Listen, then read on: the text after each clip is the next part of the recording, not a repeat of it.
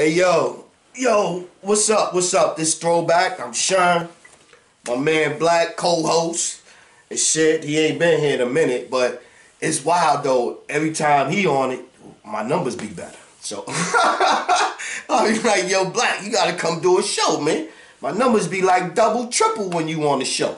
I don't know. I think they like the Chocolate Brothers. They be hating on us. Paper brown, us brown skin brothers. They be liking the chalk. That's that Jim Crow shit.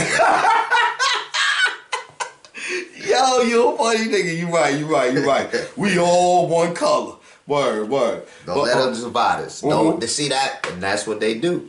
They try to figure out how to divide us. House nigga, field nigga, and we fall into that shit. Yeah. You right. Let me I realize that in their eyes, we all niggas. It don't matter if you a light nigga, a dark nigga, you still a nigga, rich nigga, poor nigga. That's a fact. Unless you tap, it depends on how you tap dancing now. Now if you a tap dancer. Nah, you still a nigga, you just a accepted nigga. Yeah, tap dancing, accepted nigga. Yeah, cause soon as it's time to pull a plug on you like Terry Crews, they gonna get you and let you be in the wind. But so, you know, I was feeling a little kind of way the other day. I was in my bag cause I spent all morning doing something I don't normally do. And y'all gonna understand why I'm dressed the way I'm dressed. Cause you know, normally I be on some humble, cool out shit. You know, on some regular shit, right? So, the other day I'm online and it's a group, American Descendants of Slaves. And then you got, one lady started a thing out there, and then that made other groups pop up, and all of the different groups in other areas is pressing them for reparations, which I support. You know what I mean? You know, I've been talking about reparations, did 2 or 3 shows on it, right? So you got this individual, Talib Kweli. Talib Kweli. Yeah, that guy, right? So he don't like this group because of the one lady out there in California or whatever that started. Individual personal differences. I don't care. He could be right. He could be right that she, whatever she is, but that done spawned a whole little movement and they rocking. So why is this guy talking about he want to kill a group? He want to stop the movement. This is a dude that made mad money off of this particular group of people. And so you online hating on them, and then when I say something, the first response, and I ain't come at him wrong, the first, fuck you, nigga. Fuck you, pussy ass nigga. I ain't your slave. That's the first thing you got out your mouth, boy? So, oh man. So hold on. We saying Talib Kweli, you know, conscious, righteous brother. Yeah. You know what I'm saying? Yeah. For the black people. Yeah. Couldn't be civil in an argument with another civilized black man and had to resort to calling you a nigga and saying, I'm not your slave. What the hell does that even have to do with the topic of a conversation about trying to get something done for black people? Because that's what the group is for. Mm-hmm. They for the furtherment of trying to better us as a... Even if we never get it. Even if we never get it. This Martin Luther King had a dream. It got to start somewhere. So you mean to tell me you taking up for the movement, trying to let him know, brother, we all need to get aboard the movement. And he had the nerve to turn around and say, fuck you, nigga. I'm not your slave. That's what he said, son. Please explain this, Talib. Explain what the fuck you mean by that. Please. I was so heated, I had to go see my niece Tina. Shout out to Tina. I had to go see her and Daniel. And I'm in there. They smoking cigarettes. We smoking with them cigarettes. And they know I couldn't breathe. I was stressed, man. I was stressed out, man. So finish telling them what happened. So we argued. We went back and forth about an hour and a half, 2 hours. It got so serious to where I had to throw my flag up on him. I don't even throw my flag up. I said, bro, when I'm in Brooklyn, I'm on Howard and Chauncey. You could meet me and we could discuss this anytime you want to discuss it like grown men. That response from him gets, oh, you erectile dysfunction. You couldn't handle New York. You couldn't. Bro, you don't know me, man. You do not know me like that, bro. You do not know me like that, and I'm not threatening you. I don't threaten people. I'm not threatening you. But I'm saying this. If we was to meet, you would have to show me a level of respect that you did not show me on Twitter. That's what I'm telling you. I guarantee that. But I don't care about your money. I don't care about plaques. I don't care about your 1 million, your followers that you got on Twitter that was hitting me up with all of that dumb nonsense. I don't care about none of that. I never cared about none of that. I met all types of people that got more money, been more successful than you are. So I'm telling you, if I run down on you, you're going to have to explain why you were so disrespectful in your little computer tweets. I'm telling you, you're going to have to do that. Continue, Blaze. Nah, I'm just saying, I'm going to touch on something, right? Social media has made it where, and I'm not going to say social media, I'm going to say the users of social media, because you can't blame an entity, because that is what it is. Like a project building. It's a building, right? But the people in it is what make it what it is. The people are the ones who, you know, so operate how they operate. Right. So with that being said, we just gonna talk about the users of social media. They made it where dudes can say, people can say whatever they want without no filter and bash you, say whatever, do whatever, because there is no consequence, because they know more than likely they'll never even meet up with that person. They'll never even see that person in life.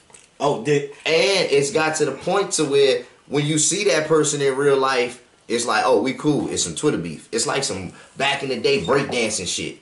You know what I'm saying? Like, I don't know. This shit crazy. But then he said about my book, oh, you not an author yet? I said, like, he trying to question my accomplishments. Who am I to question him? Because I ain't did nothing with my life. I ain't accomplished nothing. I ain't never did nothing with my life. Okay, Twitter boy.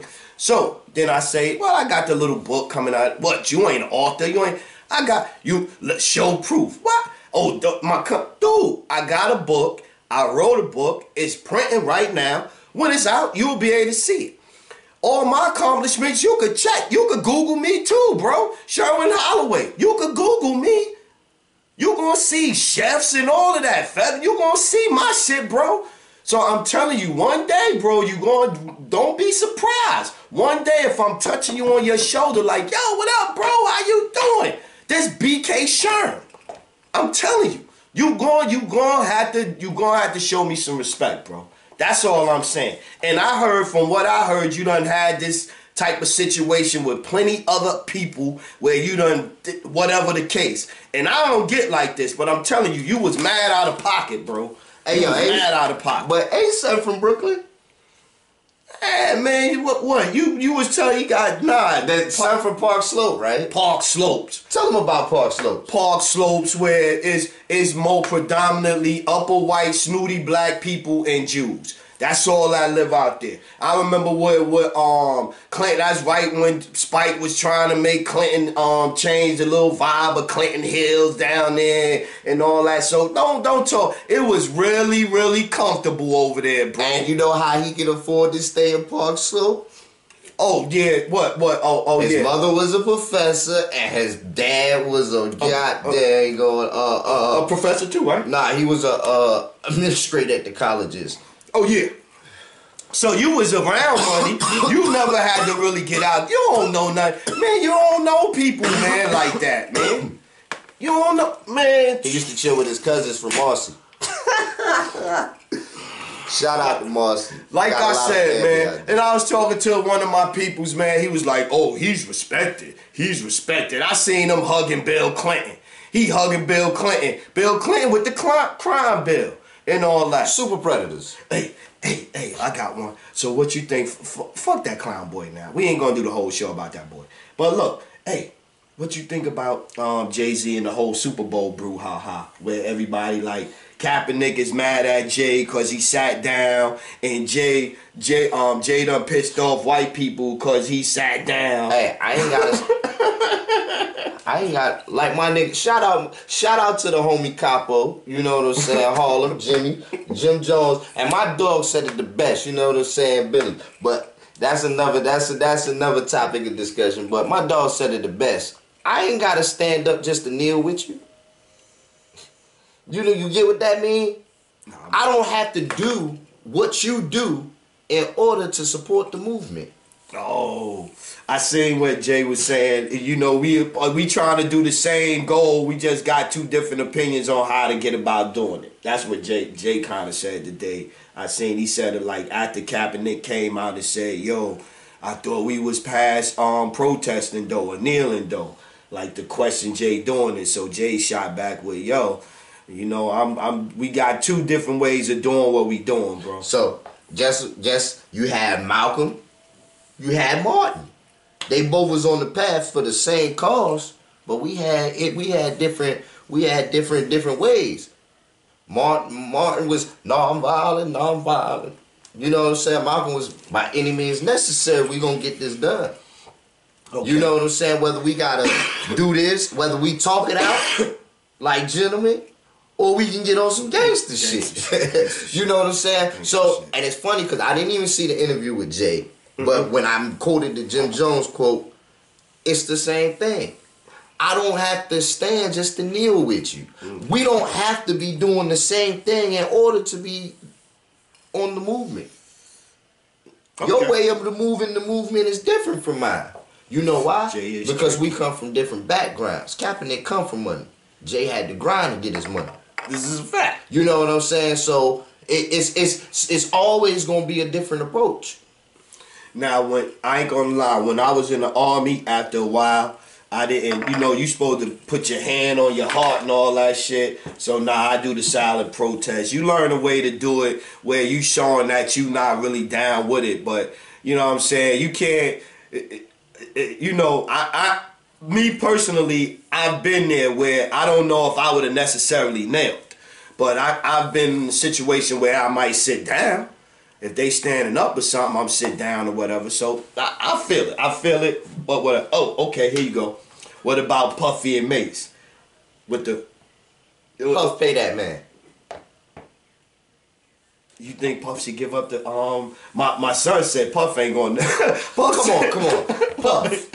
Hold on. Listen, I'm going. Man, I gotta get real jersey on him. You know what I'm saying? Shout out to the Brick City. You know. Okay. So we gonna do this, Puff. Please, brother. You done made so much money off that man. So much. Millions. Give that man his joints. Let him take that and do whatever he gonna do with it. Even if he just hold them in the closet and don't make no bread off of them, except for whatever's coming to him for whatever. But give that to that man. You let the locks go. Free Mace. I'm gonna get a Free Mace shirt made. Free Mace. Yeah, you let the locks go. And those, like, shout out to y'all, them niggas. You know what I'm saying? You did the same thing to them, then you let them go. Look. Let Mace go. We gonna have to put. You killed Craig Mack. We ain't see. Who know where Craig Mack at? Craig dead, bro.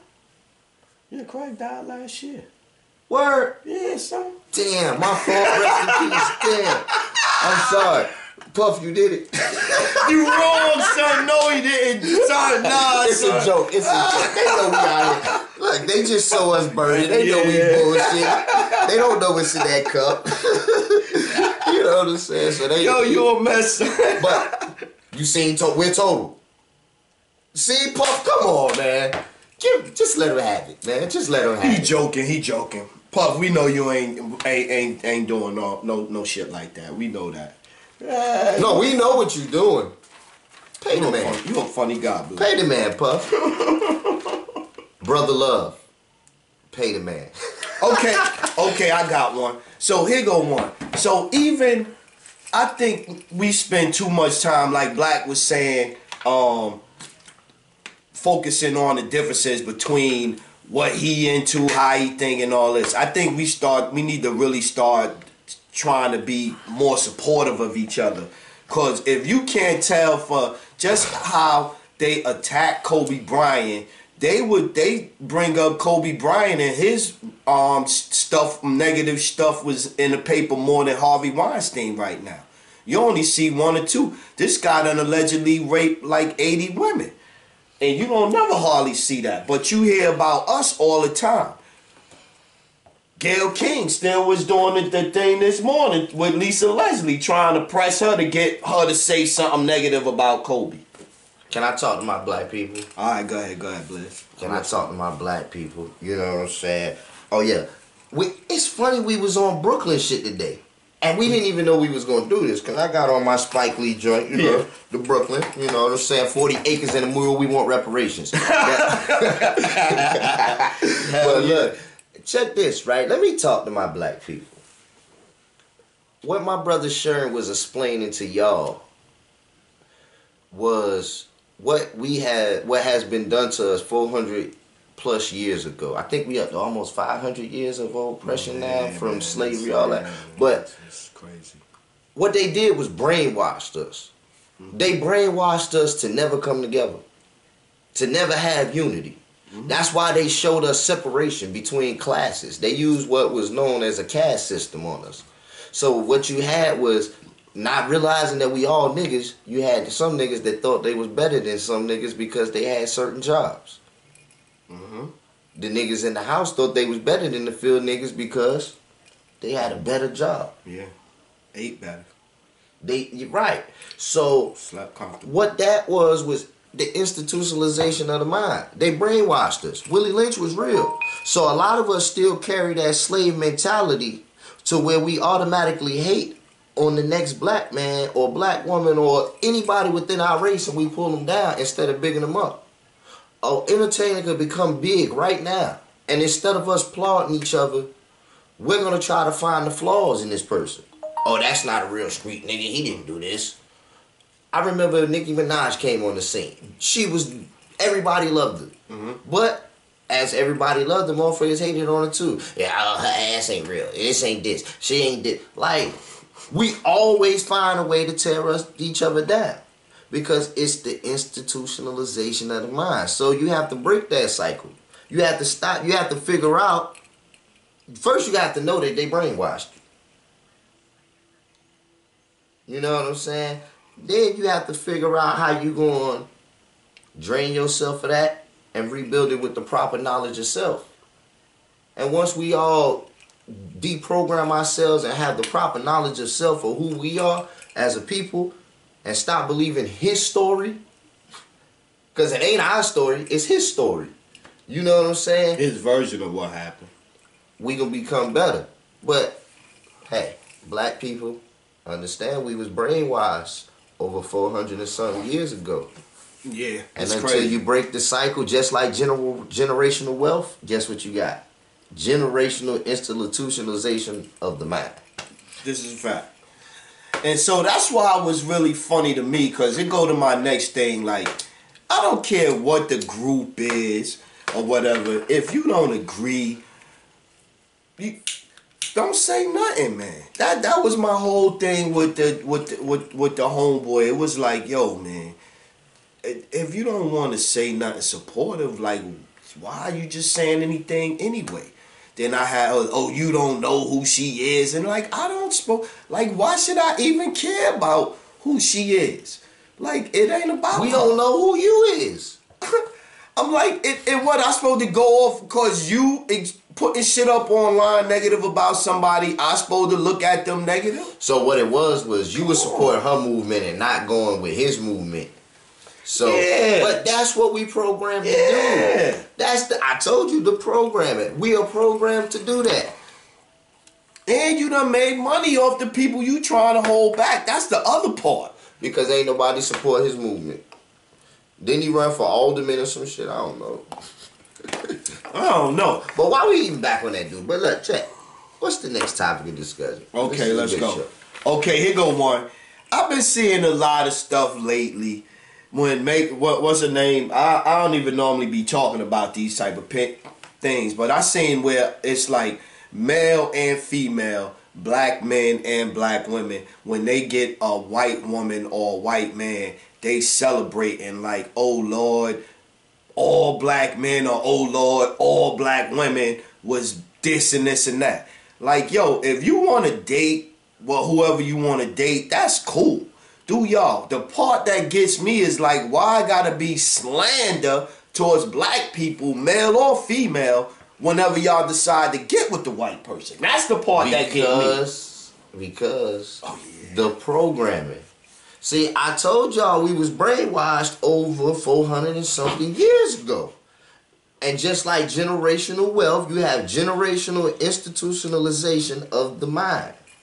I got. So, hold up. Check this, right? Think about it. Back in the day, a lot of those people thought to live and act white or to be with a white person. You really went that deep? Well, you went down that deep. Let's keep it real. This is Throwback, and we here to do what? Keep it real. So it's straight up like, so if that was happening back then, guess what's still happening?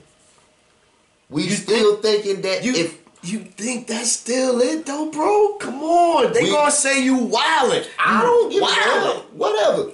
Okay. Whatever. I ain't the first black man to wild. Okay. But think about it, bro.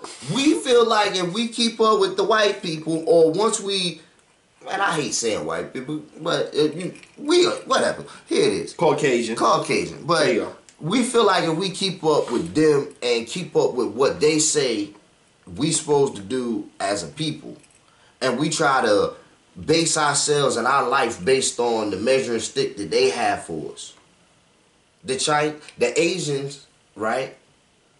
They don't worry about who say they can do what and whatever. They do what it is that is accustomed to them and that they know is gonna do right by their people, right? The Hispanics, Latinos, they do the same thing. They don't worry about, yeah, they come over here and work for them, but we all work for them. Nah, they be turning white though. Latinos sometimes they be acting real different in the workplace. You know, in the workplace they get different on you. They get lit. But it ain't even about how they act in the workplace. Okay. We're talking about the community of their people. Yeah. You know what I'm saying? They stick together. The Jews, they do what? Stick together. They all take our money and spend it in between them. The Africans come over here and do what?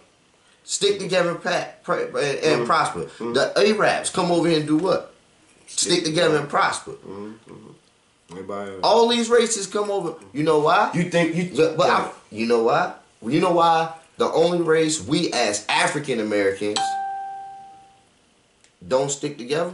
Why? Because we was brainwashed. Those other races won't brainwash. So I was gonna say, do you think too? Though it's a little bit because a lot of them coming from a country where they was successful. They come from, or come they own little country like they whether it's India or China, Japan. So they got a little bit more self pride. And you want to know what that backs back down into? Wow. Everything you just explained. You're right. It backs back down into the brainwashing. We were brainwashed to believe that this is our country.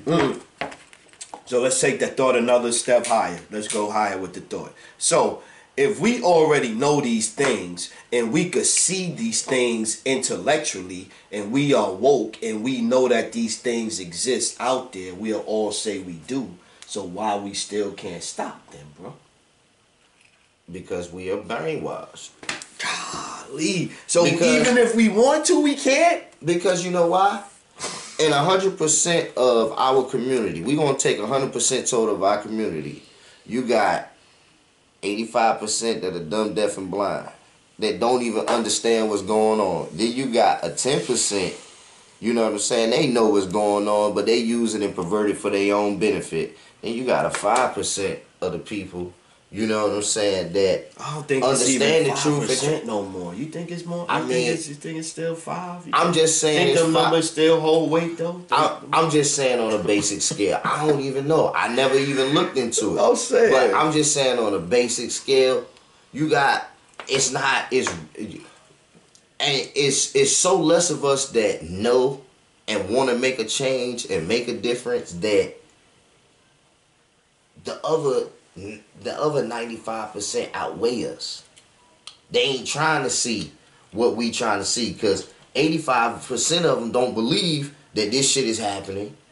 Then 10% of them know this shit is happening, but they gonna exploit the 85% and make them believe that the 5% is crazy and don't know what they talking about. We was brainwashed. So this was the question the thought I had. So that being said, like, what do y'all think the numbers is now? Like next time I talk to some of my people I talk to on the phone, I'm gonna ask you what y'all think the numbers is. Maybe that'd be the next show. What I got back, like if we was breaking it down, like if it was 85, 10, and 5, like, do y'all think those numbers still hold true? Or do you think it's a little bit different now? Like, say maybe instead of the 5%, it's a little bit more like 10%. Got it. I think when you really look at the population of that, just the I'm gonna touch on something else too, because this sparked the thought. Just the African American community, right? Just us alone, right? If you just look at us and the numbers of our population, whatever it may be, I don't know the specific numbers, and you break it down on 100% scale, it's still pretty much the same. Because, bro, a lot of these dudes out here is running around talking about they woke and they really daydreaming. You know what I'm saying? They woke and they conscious, and it's like I know a brother that's kind of close to me, and he made me look at him different, right? Son, like, he let a white man call him boy, but he was supposed to be a righteous man.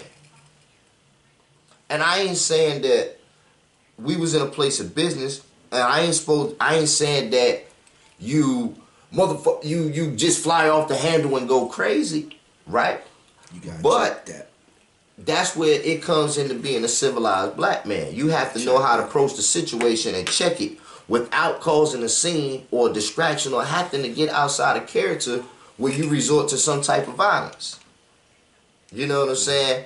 Because you got to learn how to handle situations. Now, with some situations that you got to go ahead and, you know what I'm saying, and pop off and do what you do. True. We ain't saying you don't. We all know that happens. But in this certain situation, you have to know how to handle your battles. So you have to be able to diffuse this. Like, yo, let me tell you something. I'm not a boy. Let's get that understood. I'm a man just like you are. And clearly you know that I'm a man because I'm old enough to be here and work in this establishment. So let's read that. And you have to put them in their place. Because if not, guess what? You're going to go lower and lower on the totem pole. And the fact that I got to even put the energy out for you to respect me as a man. Now you already offended me because I shouldn't have to approach you like that. Like no matter who it is. If we set up a business of meeting and then you not there at the time that we supposed to get there, and then we leave and then you call me and you disrespectful and rude, just going off my voice or whatever the case may be, just and you're white and I'm listening, like, yo, you gotta put them in their place. The same situation. Get off my phone with that. Word up. Like you can't let them. If you let them talk to you and handle you, they will talk to you and handle you.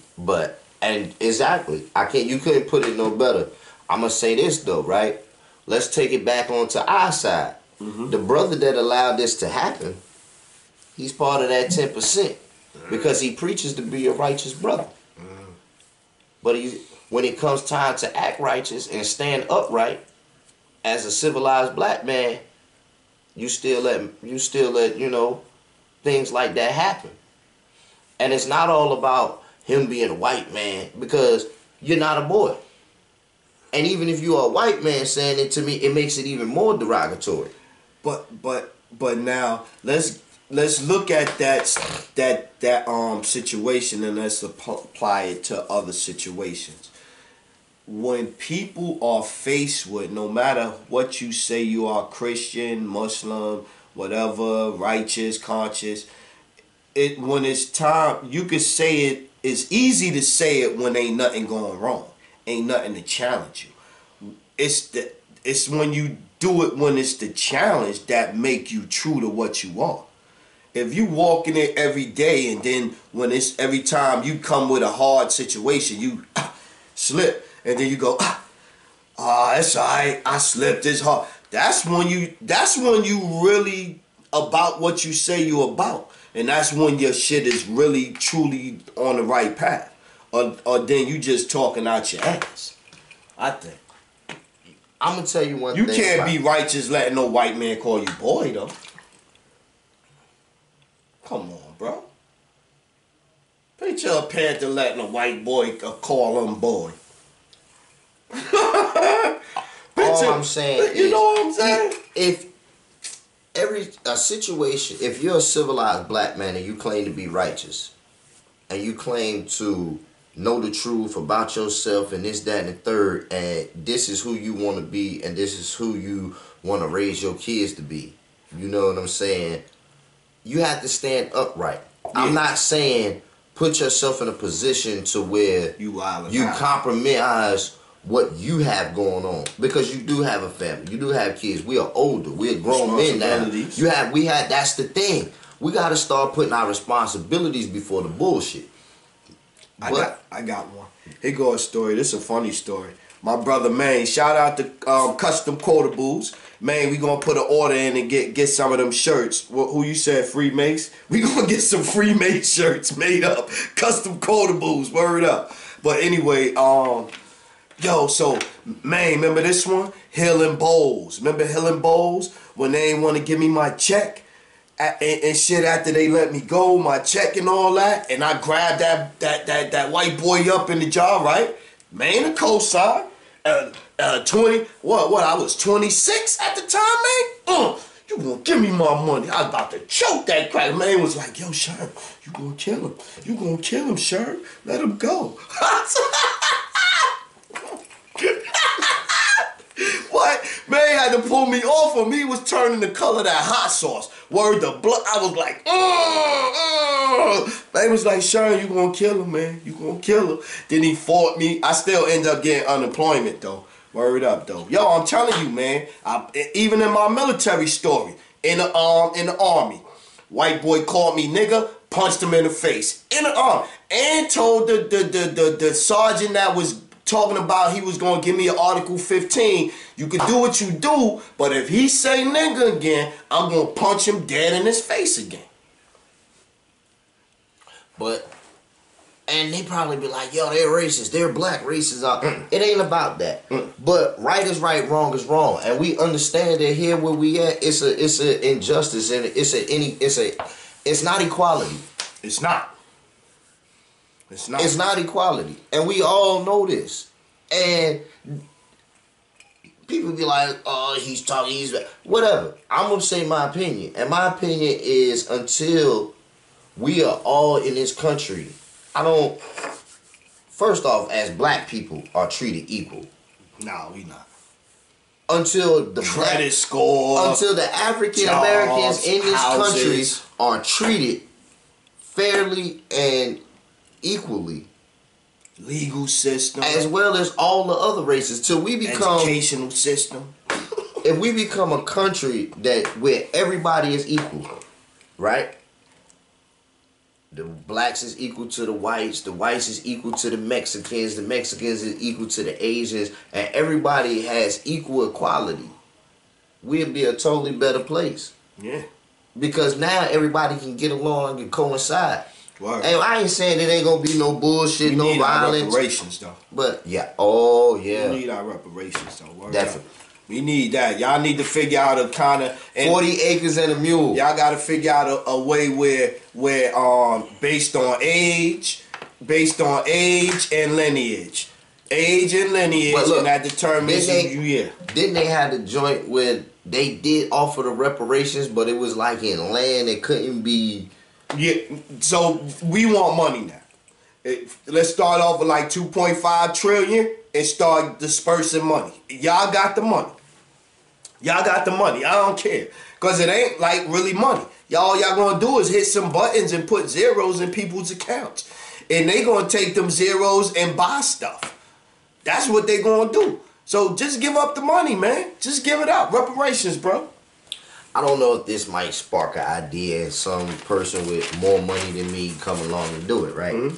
But if you could figure out a way to, let's say the whole, everything, the story, the tales we heard about it being land, they offered it was land out way in the Midwest that you couldn't farm and do nothing on, this, that, and the third. Mm-hmm. Let's say all that stuff is true and this, that, and the third, and you can trace it back and you can say, yo, my great-great-granddaddy, whatever, and you can get that land, right? Mm-hmm.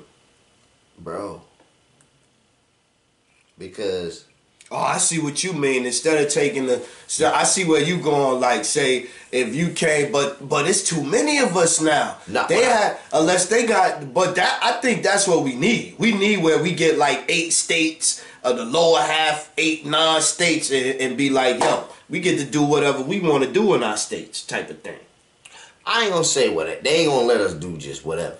But what you mean? We got our own government and everything going on. Okay, I see what you're saying. We got our own. Yeah, we like Israel. Black Wall Street. No. But look, we like Palestine and Israel over there. We gonna coexist over this motherfucker. Trump could put a wall up on white America. They already got a wall up. Where? In Mexico, bro. Nah, I mean, no. Once we get our states, then we could put a big wall up across in the middle of the United States. Man, they ain't going for that shit, man. Think about it. You have to go to war for that shit. No, man. You think they just gonna put up a big... Listen, but while we all been sitting here watching the smoke and mirrors, they been building a wall on the Mexican border. They built it? Oh, the army building it, right? Bro, all I'm gonna say is Google it. Don't say black told me. Black. Whatever. Go find research. That's what we need to start doing as people. Research. I'm gonna look into that one. I'm gonna look into research, find out. But hey, it's a wall going up, and we ain't even know it because we saw word about impeachment. Watch the soap opera. Watch the soap opera. Some bullshit. So, but yo, we been on for a minute. So, yo, we gonna get out of here, yo. But I wanted to just say, yo, homeboy. This my show. I'm Big Sherm. That's Black, man. We holler, man.